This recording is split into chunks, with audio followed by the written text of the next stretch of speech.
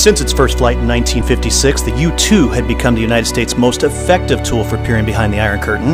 But on May 1st, 1960, Francis Gary Powers was shot down while flying a U-2 mission over the Soviet Union.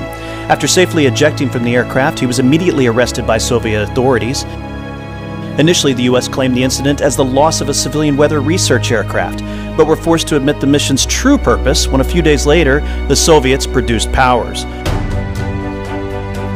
On August 19, 1960, he was convicted of espionage and sentenced to 10 years in prison.